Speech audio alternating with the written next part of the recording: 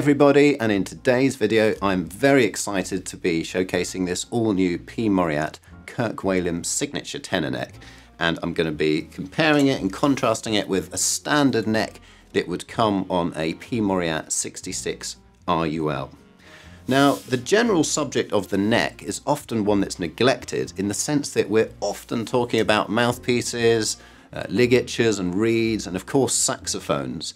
But this bit in the middle just gets left out of the conversation all too often. And so it's really great that we now have the opportunity to discuss a new neck on the market essentially. So thank you P.Mauriat for bringing out this super new neck.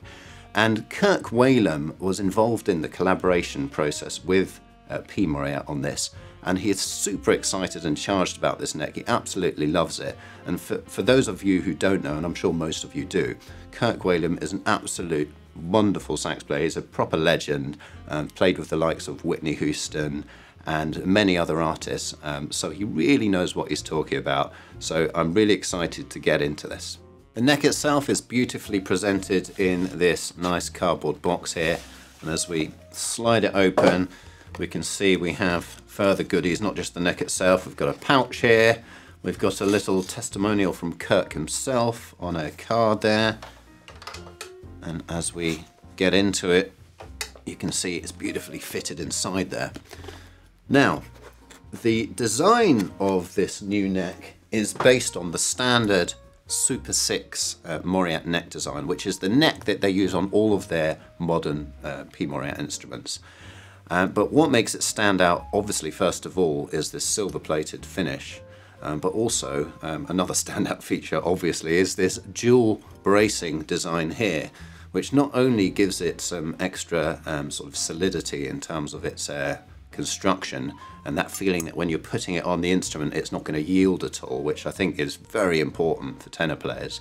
But also the notion that we're transferring sound from this part of the neck to this part of the neck. I would imagine that it's going to have some acoustic benefits, so we're going to find out in a minute. But essentially the actual material that it's made from is yellow brass, but as I say, just with this silver-plated finish. But aside from the basic spec of the neck, there's a lot of handwork that goes into producing a bespoke neck of this quality. So we're going to play it now and see how it fares.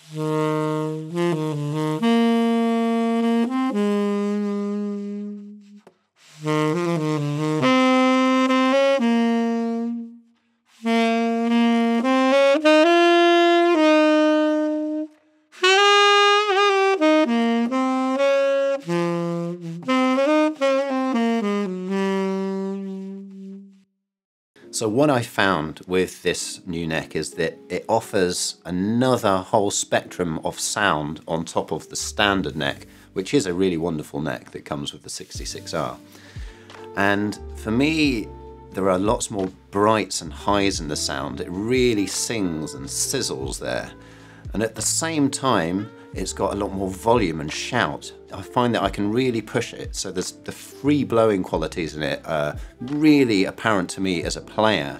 And within that, because it's so free blowing, it allows me to kind of continue the playing and not lose any of the sound quality as I'm going through the phrases. It just holds on and latches onto my playing and just gives me that feeling of sort of support that you kind of need as a player. So it kind of works for me in that sense. It's working for me as a player. But I really enjoy that extra gear that it gives you, that extra volume and power that's there at the top. And within that, I can hear an immediate brightness, certainly here in the room, when I'm really pushing it, that sizzle, as I say. And I did actually just have a listen back to my sound clips just to see how it translates when it goes through the audio interface and all the rest of it.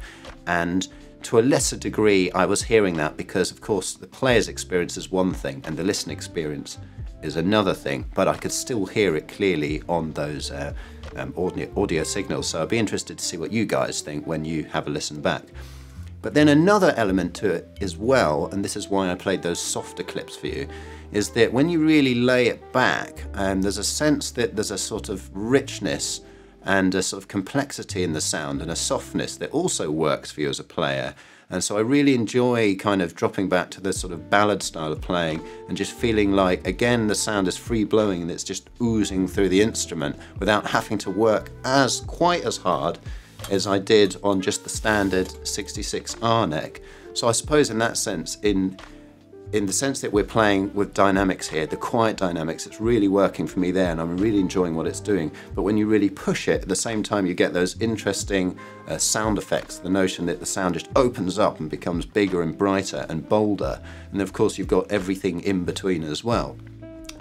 And it's also worth saying that because it's a different neck to this one, you kind of need to spend time getting into it because you know, when you play a neck like this for, I don't know, half an hour a day for 2 or 3 weeks or even longer, you just find more going on in it than you would do just from that first blast when you go A, B, A for 5 minutes, when it can be very confusing. You know, you're swapping around your reed, you're not quite sure what you're hearing.